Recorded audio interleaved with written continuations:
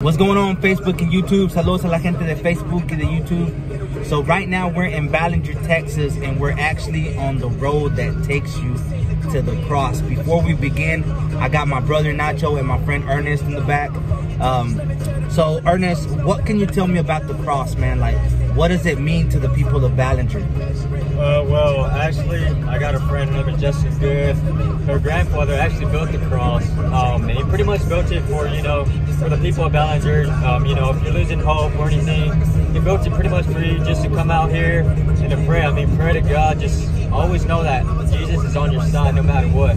So if you're having a bad day at work, or even just a bad day, you can come up here, you can pray. I mean, it's a really peaceful place. So, plus a lot of people around Texas actually come over here to check it out. I mean, I was here one day and there's a guy from Dallas. He came all the way from Dallas to Ballinger just to look at the cross because it's a really neat place. So, I mean, if you're ever in Ballinger, Texas, y'all come check it out. So the cross to people of Ballinger, it means hope, faith, but most of all, Christ, right? Yes, sir. We have to remember what Christ did for us on the cross. Isaiah, I believe it's 53:5, by his wounds we are healed. So, it's amazing, dude. Like, I think I've been out here once or twice, but I've never decided to do a video. So today, we're actually going to do just that. We're going to show y'all a video of the cross. I'm going to have my man Ernest, he's going to be directing on the back end of the video. And hope y'all like it.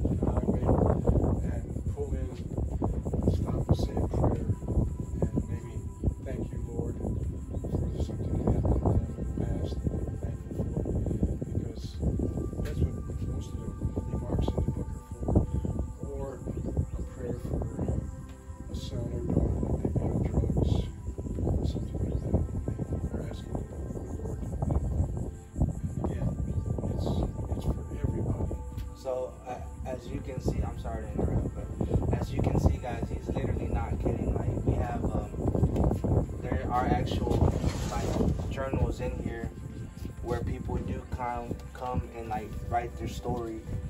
And, it's beautiful knowing that, that people actually take their time to come in here and, to write something to the Lord. There's 3 journals right here, but I don't know which, they're pretty much all filled with just thank yous and, prayer requests. And, wow, this one dates back to, 2019, August 1st of 2019. So, I mean, it's, it's been here for a while, and it's amazing to, that we've actually had something like this here in Ballinger. So, you said that you and your wife thought about this in 1993. Well, it was built in 93. We thought about it a little earlier. But we didn't have the money back then to build it. And the business was just starting out. But as time went on, we were able to come up, like I said, actually 1,500 acres here. And so we decided to do this. A gentleman in town who's since that time drove around in his Ford Bronco. We drove through all this brush to pick a spot.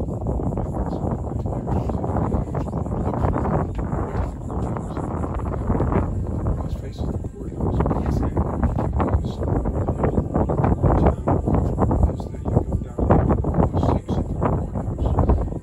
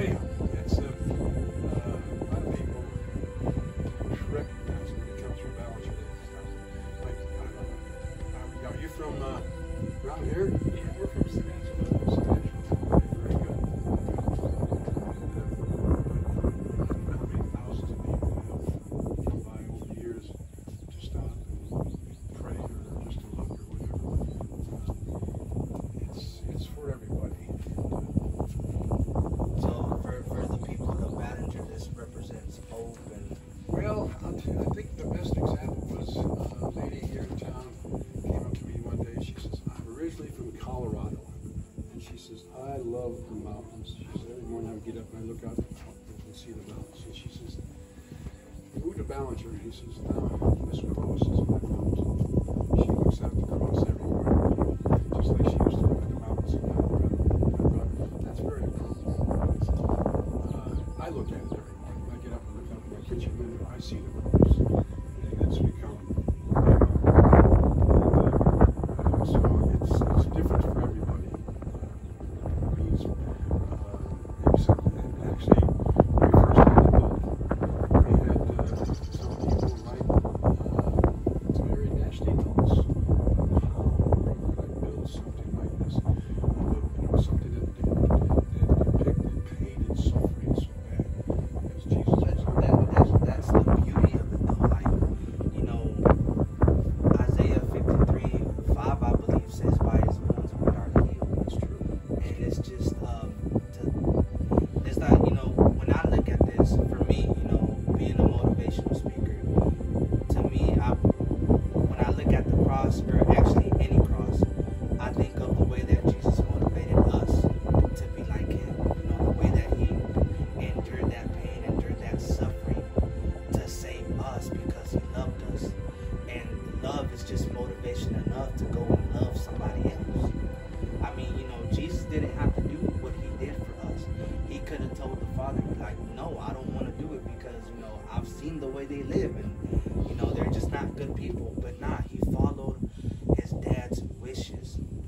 And still through the pain, through the hurt, through the suffering, through the name calling, through the humiliation, He put down His life for us because He loved us just that much.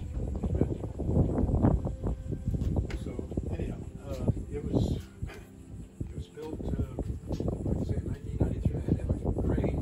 It was built right here in the ground. A local contractor, Steve Johnson, those metal buildings, he built it, and actually built it all together. Then we took the arm of the cross and split it. And we put up this first section one afternoon, and then came back the next day and put the top and the arm of the cross on top, and all the screw holes and everything lined up perfect and everything. It was didn't have any problems. I didn't see it until the next day as far as being erected, because by the time we left here it was dark, and the next morning I got up and drove into town. Oh my Lord, I couldn't believe how it lit up the landscape, you might say, from coming in from town. And a lot of people came out during the time we erected it just to be here, to be here when we just put it up. We got some other people in the paper, newspaper, and whatnot. There was a gentleman came down from Cruz, Texas. It's about 10 miles north of here.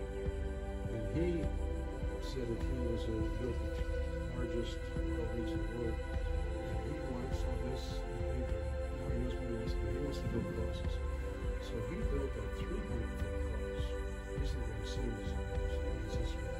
But his goes, doesn't have this, but he told me what this was. He was an engineer. He said, if you went to the top and peak and went to the bottom, it would be a pyramid, but when everything's cut off, like this is cut off at the bottom, at the top, he says it's a frustras. So we're standing underneath a frustras. I never knew what I have not even looked up to see what how you spell it or whatever it is, but he said it's called a frustras. But it also serves as an ideal tent or cover during rain, wind, whatever.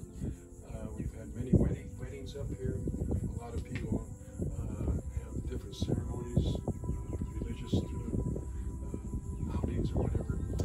But quite a few people got married up here. So it's again, it's for everybody. We've had some vandalism along with everything else. That's all part of it.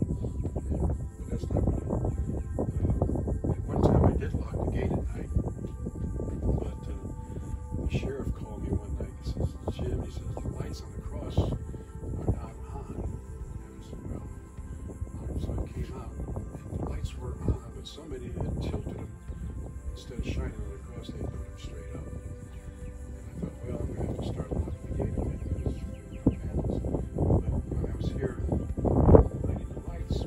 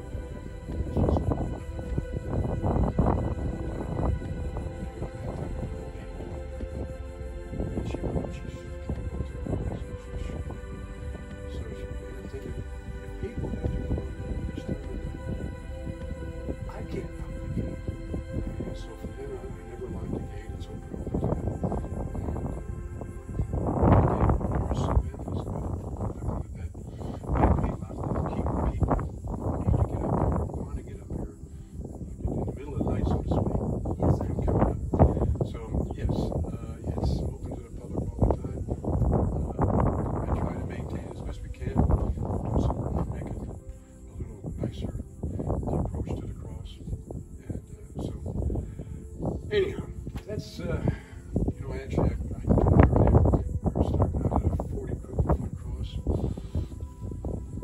My mother was living in Florida this time, and I went down there on vacation, and my son-in-law down there, we were going to trim the fruit trees in the back of the house. And then, I don't know if you've ever been to Florida, it's humid all the time, and it was hot. And it rained the night before, he was up in the tree, and he says, hand me the pruning saw. And he had made this pruning saw with just a curved saw on the end of the needle. I reached down and swung it up to him. And as I did, I hit the power lines going to the house. And it marked the teeth right out of the saw. I had never felt it. I'm soaking wet, pain and everything. I never felt anything. Sometimes it's got 60 feet. I think that was the Holy Spirit telling me he wanted the good Lord wanted a 100-foot cross here in Ballinger. And God does use people. Oh, God yes, sir, does he use does. people. And I said, I guess I'm being used to do a 100-foot cross in Ballinger. So I came back and I drew it up on a piece of lined paper. Took it to an architect and he looked at it. I kind of laughed. Architects are more involved than just an outline of the cross. But he says, you got a plan for it now. There's not an ability for it to cost millions of dollars. He said, I had to spend more time on this cross as far as wind loading and everything else. And then, he says, all I can tell you is put a lot of steel into it. And at that time, and Mullers is still here, we were very fortunate to buy a lot of steel, these beams at 10 cents a pound, and they were, anyhow, it worked out. Again, God wanted me to do it, and he helped me out all the way along, you know, with no problem. And we had it built, and everything went well. And as I said earlier, the gentleman built a 300-foot cross. He called me one night. He lived in Groom, Texas. The population of Groom is 600 people. He says, Jim, he says, did the devil fight you when you were building the cross? And I says, no. And I says, I got everything worked out perfect. He says, well, he says, these people up here are running me out of town. He says, the population is 600. In the last 2 months, 60 people died in that town. And he says, they're blaming me because I built the cross. They're blaming me that these people died. The good Lord was watching over us because everything went great. Everything just, when we set this part of the cross, it had to slip over 4 beams that were already in the concrete. And picked it up, and the grade set down, and it had a 1/4 inch clearance on each one of these. So that there's 4 of them, and those beams slipped down way over the 4 that were already in the concrete. Perfect. So I mean, again, the Lord wanted this cross in Ballinger. So it's stuff like that that you wonder, you know, why. It's just because he wants to cross it. I've had people come by and say that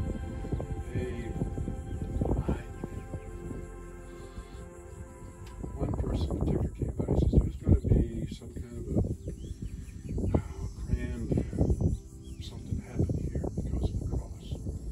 And I don't know. If it does, fine. But anyhow, it's here. It's here for everybody. Amen. Amen. Well, guys, I hope that you liked the interview. And my friend here is named Jim Studer.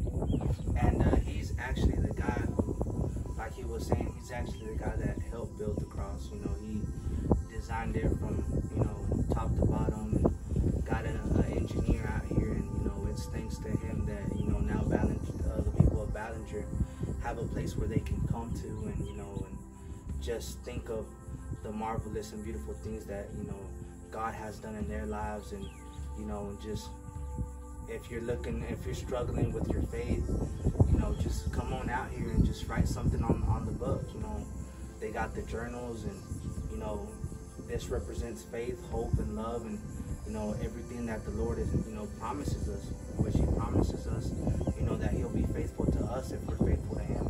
He promises to give us hope when we can't find it. But most of all, and this is the number one thing, is that he promises us love, never ending love. And this is one of the things that I liked about it. Like, the first time I came out here, I thought it was awesome.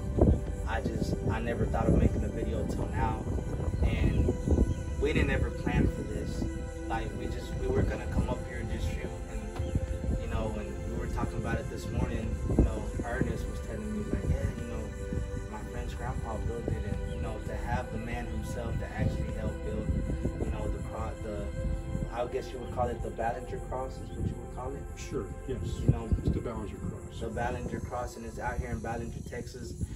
At the end of the video, I will put the coordinates and all that stuff, so that way, you know, whoever watches this video, if you're ever down in Ballinger, Texas, come visit the cross.